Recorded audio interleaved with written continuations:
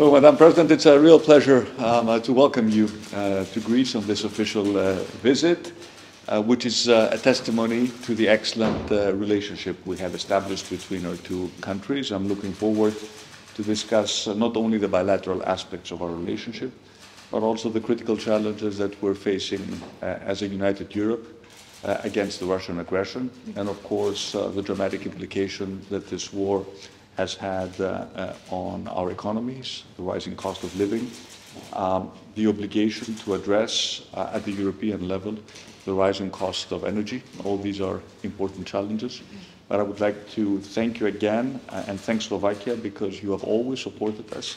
You have always stood on the side of international law, and we count you as a true friend and a loyal ally of our country. Thank you. Thank you so much for warm welcome. I'm very glad for this opportunity to speak with you personally. We met a few weeks ago on the NATO summit.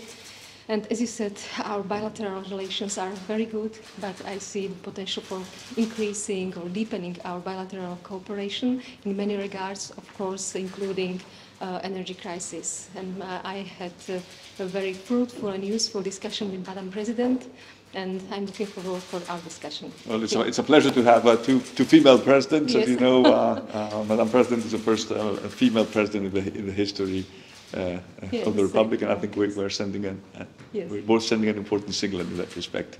Thank you.